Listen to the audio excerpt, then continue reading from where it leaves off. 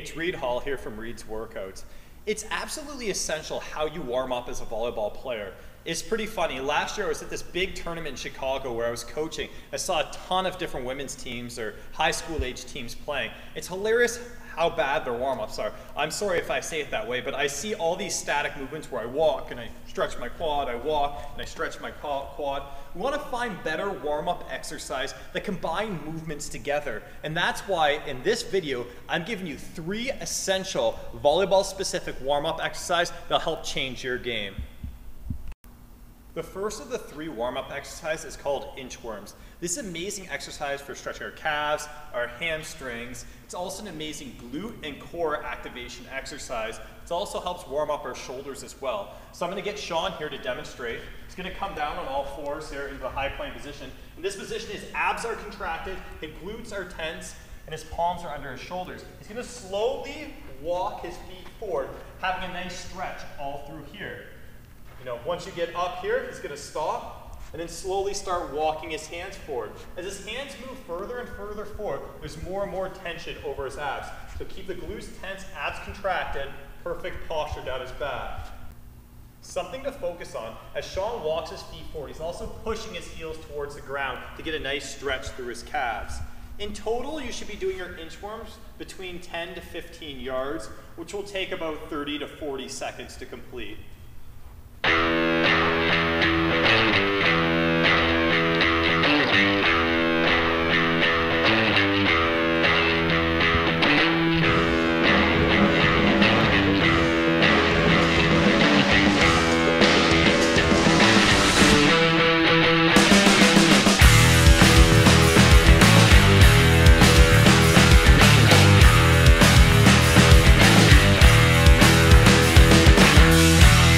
The second warm-up exercise is Spider-Man lunge plus thoracic opener. So Sean's going to demonstrate here. He's going to step into a deep lunge with both of his hands, notice, on the inside of his legs. In this position, he's going to push his knee out to the stretch for his groin, pause for 3 seconds, and then push his hips all the way back, which makes a nice stretch through his hamstrings. He's going to come back down and open up towards his knee side, get a nice stretch in his back. He'll then come back down, push through his heel, activate his quads, and step into the next lunge.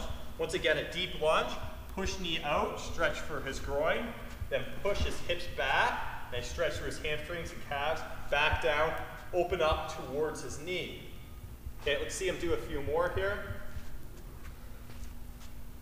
You're going to do 7 total of these on each side, so you should feel pretty warm after doing this one.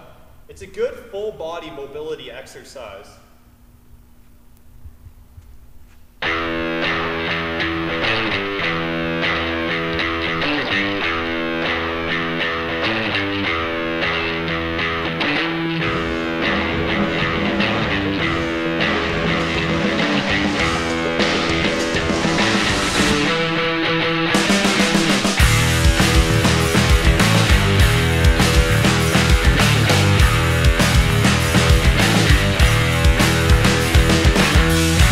Warm-up exercise is quad stretch to a side lunge to an overhead reach. So Sean's going to demonstrate. So first he's going to do a quad stretch, push his hip forward, just a small stretch here, then sink out into a side lunge.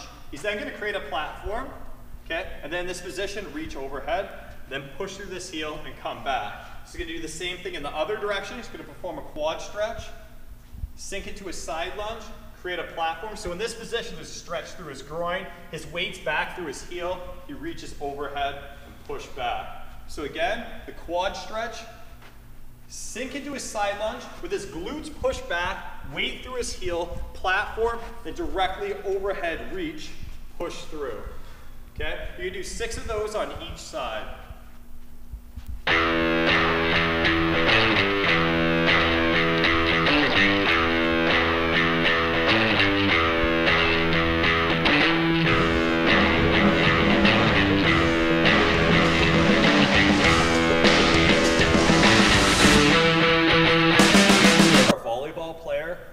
parent of a volleyball player or a coach, then you need to check out the volley jump workout programs. There's beginner to elite level programs that are set into progressive phases. This program takes you on a journey that leads you to an increased vertical, a physical, more injury resilient body, and just becoming a better, higher performing volleyball player. Go check out the volley jump programs. Once again, it's Reed Hall here.